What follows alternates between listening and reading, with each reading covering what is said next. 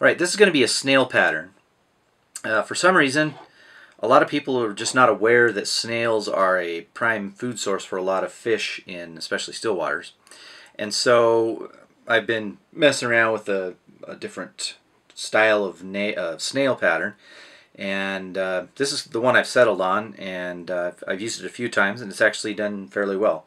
So I'm starting off with the Daiichi X710.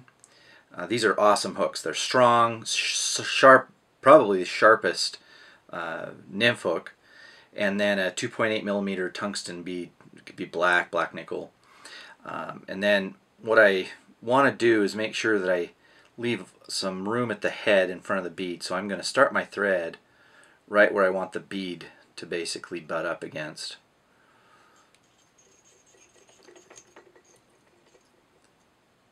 Like that. You don't want to crowd the eye at the end. You'll see this is because that's where we're going to dub things. So we'll build up a little stoppage point for the bead. Now I'll work my way right before the bend of the hook. And this fly is actually really simple.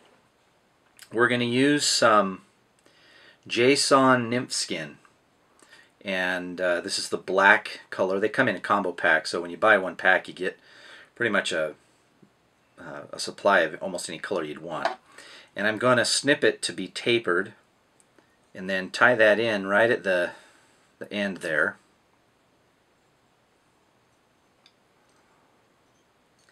And I'm going to work my way back up to where the bead is.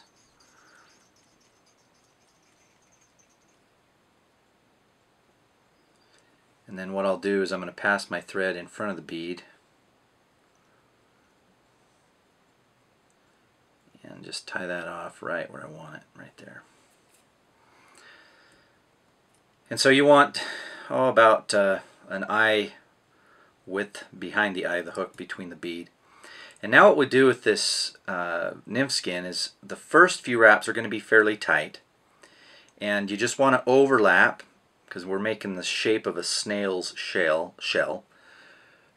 So we're going to tighten the first couple three and then loosen as we go, and that gives the material here a little bit more thickness without being overly stretched.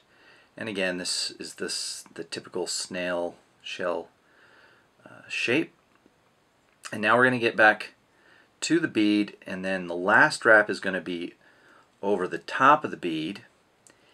And you may end up on top, on the back, doesn't matter. In this case, I'm right where I want to be. And so I just grab that, pull it a little bit tight, and then wrap it off. And then a couple of really quick wraps in front, and we're going to snip that off.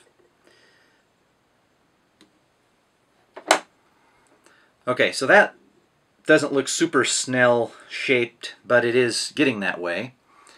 So I'm going to come back in here, and we're going to put some dubbing in, but before we do that I'm going to add some UV clear fly finish, and this is going to help me build up the body. And so in order to do that, I use the thin finish from Loon, and this just a very thin coating. The thin won't run on me as much, that's why I use that instead of the flow, and the thick is I don't need as much. And so we just a very light coating all the way around, and we're creating the shell on this snail. Okay, now we've got a little bit more of the snail shape, and I'm just going to kind of rotate that back and forth and then just give it the zap.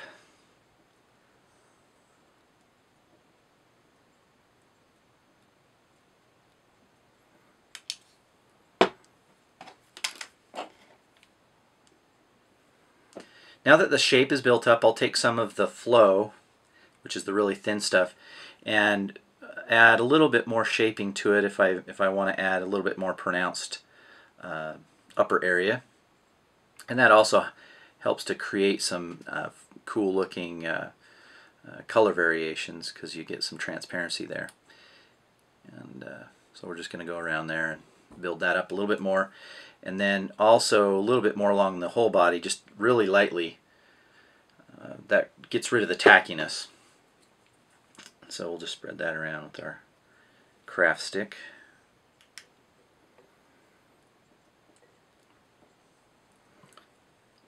Alright, and then just one final step, we're going to take a little bit of black eye stub, and just a very little bit, because you don't have a whole lot of room up here, and butt that up against where we stopped with the UV, and then whip finish. And that dubbing just represents the little snail peeking his head out of his house.